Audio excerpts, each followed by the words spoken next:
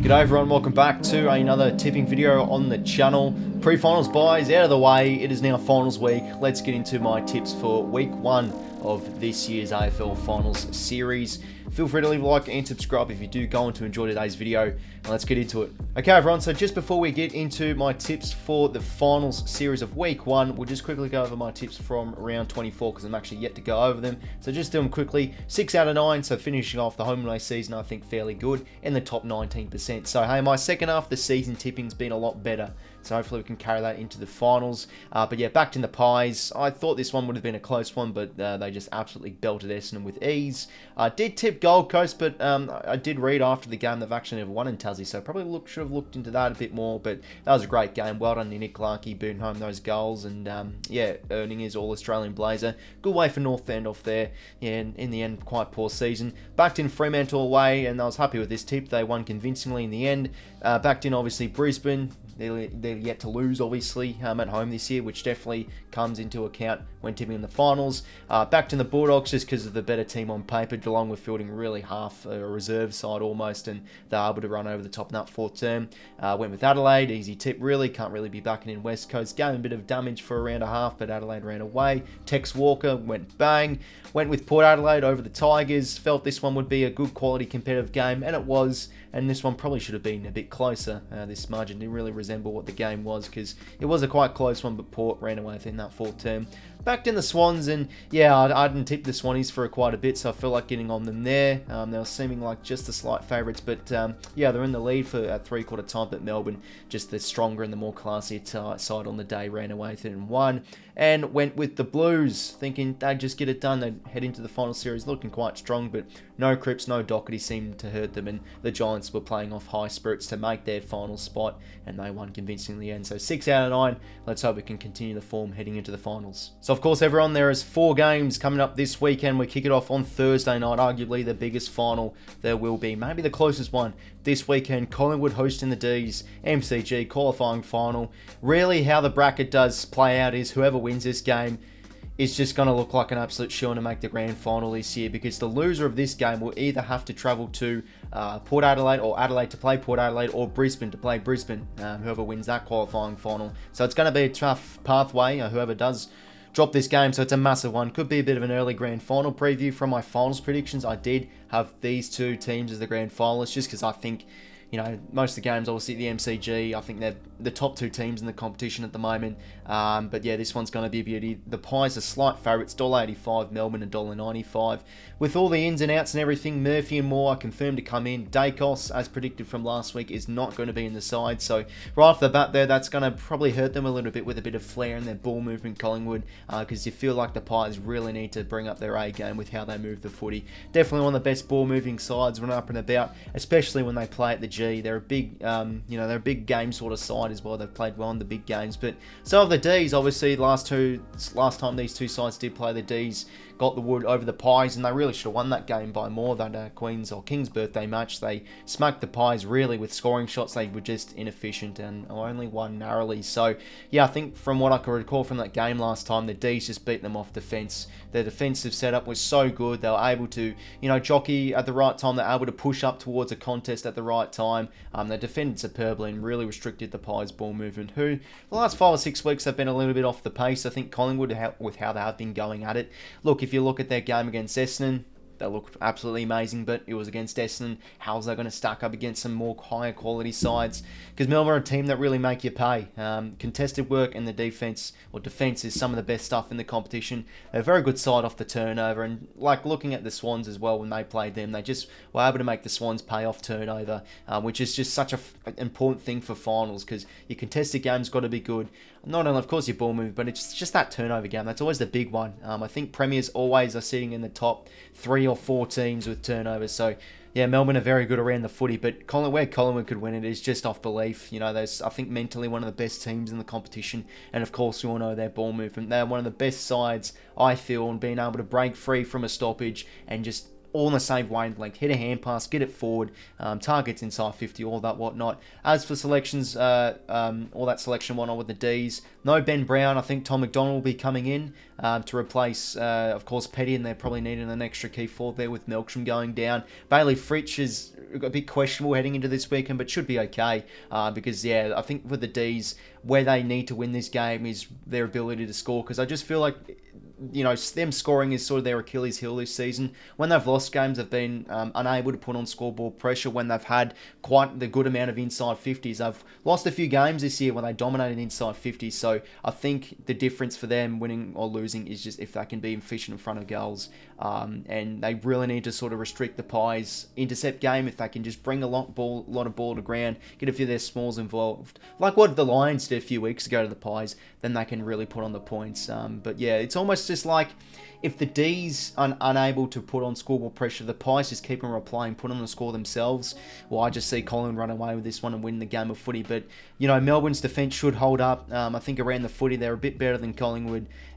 So yeah, for me, it's just if they are able to be efficient in their forward half, can they win the game? Because it's just always the bit of the good and bad this year, but they have tinkered around their forward line a wee bit, and yeah, it's a coin flip game really. It's so hard to really look into these games because we just don't know, so this is a tricky one, but just like my finals predictions video last week, I'll still stick with the Ds. If 𝐓𝐴𝐞 was to come back in, geez, it's a game changer. I would have leant towards the Pies. I mean, they're the favourites to be fair, but you know, I just think Melbourne defence holds up in finals, I think, and same with contested work and definitely turnover. But you know, Collingwood are a side that can just snap the fingers, turn a deficit into, you know, a positive, and put on a score and win the game. But I just think the Ds, I'm going to back in their system, how they go at it.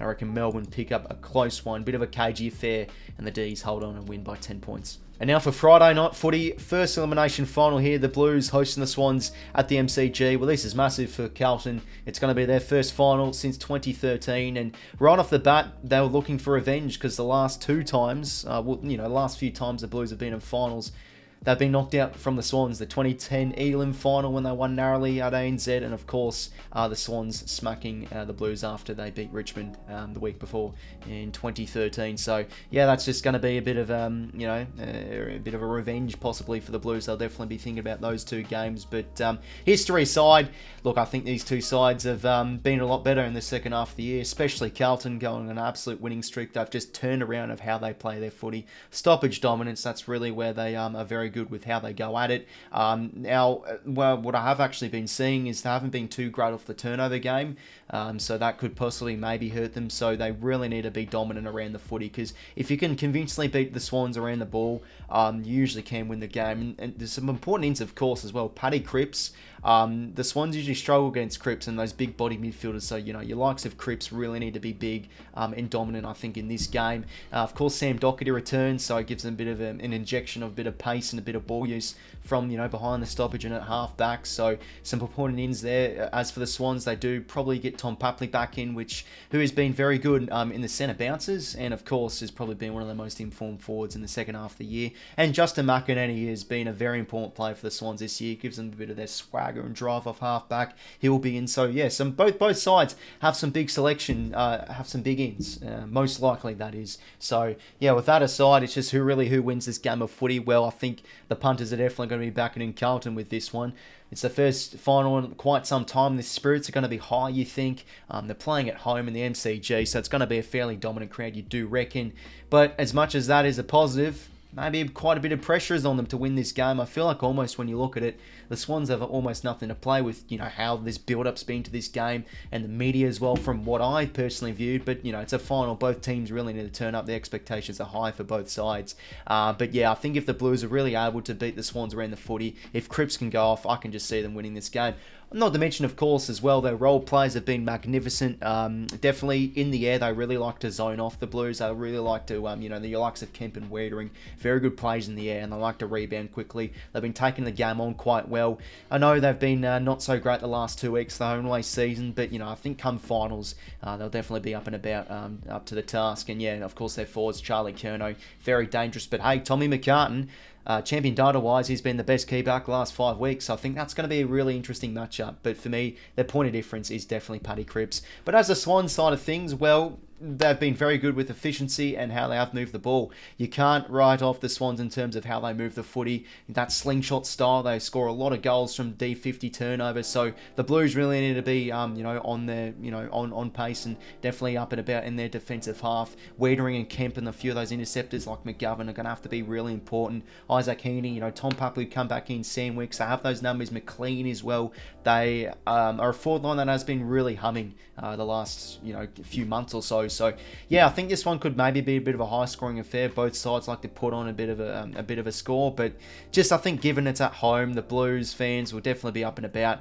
And if Carlton can really beat the Swans around the footy with your likes of Cripps and a few of those big body midfielders, I can just see them winning this game. It might be a bit of a bridge too far for the Swannies, but if the Swans can break even around the footy in the contested game, and I think I can back them in with their ball movement. And they're a team not to write off. I think the Swans play quite well as the underdog, so this one will be a rip up, but I'm going to be going with Carlton. I just think with their finals brand, their turnover game hasn't been too great, so that could maybe hurt them, but I just think I back them in with how they go around the footy, and definitely if Curno's up and about, if they're strong defensively, they should win this game of footy. So I'm going to go with the Blues over the Swans, and they'll win this one. KG fair, but I reckon the fourth term they'll run away with it. A lot of lead changes I do predict, and they'll win by 17 points. Now the second elimination final on your Saturday afternoon, 3:20 PM, the Saints hosting the Giants at the MCG. Massive game here for both clubs. The Giants, well, this is an interesting fact.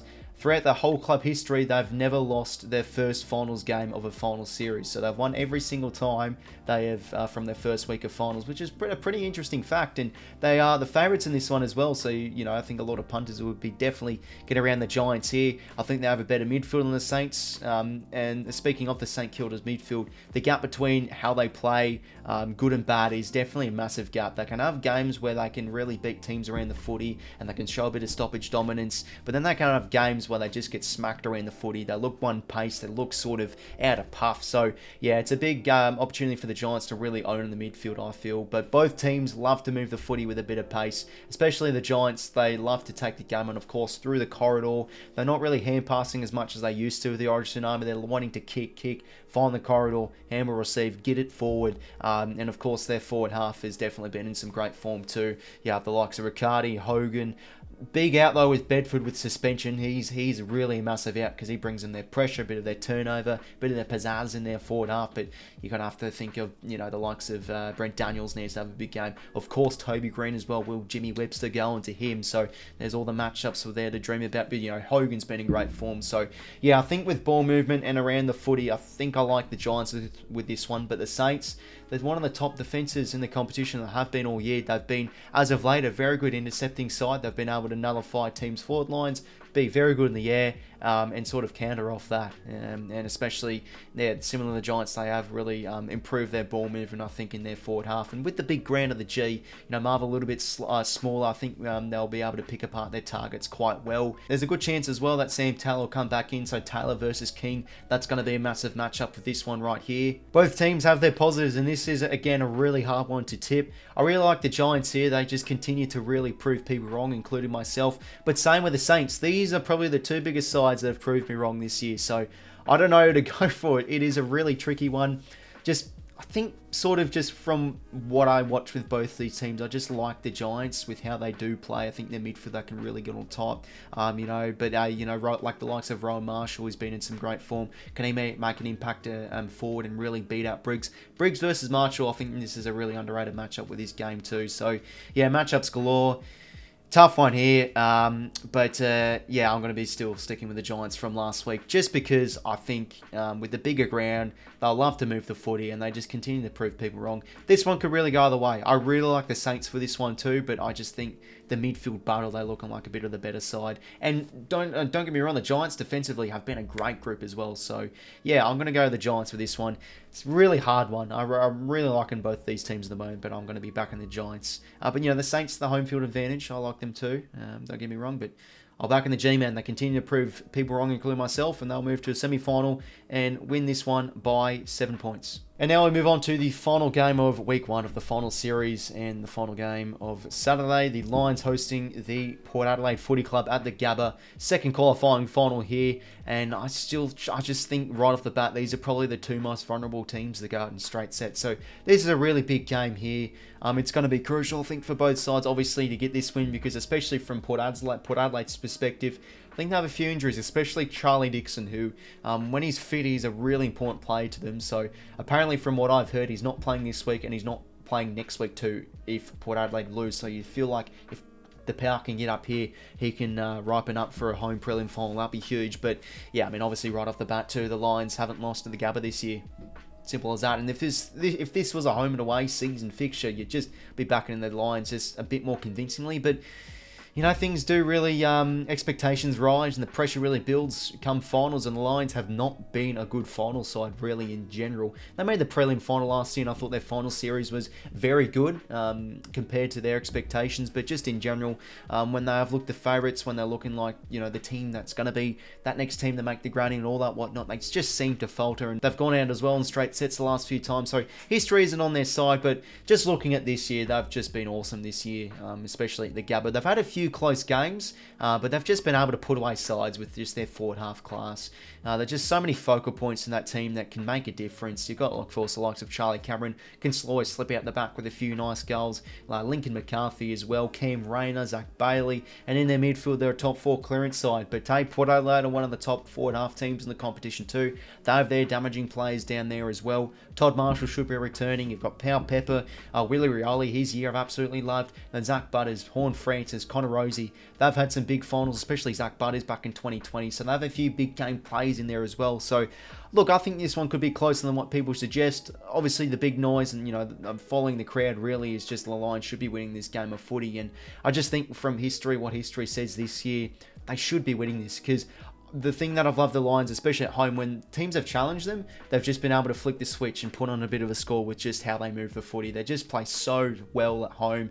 I think with Port Adelaide as well, they haven't beaten Brisbane at the Gabba for quite some time. I think I've read I sort of need to break a bit of a hoodoo to win. So yeah, I think with that, from what I've stated, I'll back the Lions. I don't know, I'd love to see Port Adelaide upset as a neutral to make things interesting, but I just still think this is Brisbane's grand final berth to lose, and they should be winning this game of footy, and I reckon they beat them just with their class that they do have. But this one should be an interesting midfield battle. I like both teams here with how they do go around it in the midfield, so I think whoever can win the midfield contest could maybe win the game, because both sides' forward halves do really look good. So yeah, I'll back in Brisbane though. Very good side at home, and I think they'll run away with it and win by 20 points. So overall, there were my tips for the first week of finals for the 2023 AFL Finals Series.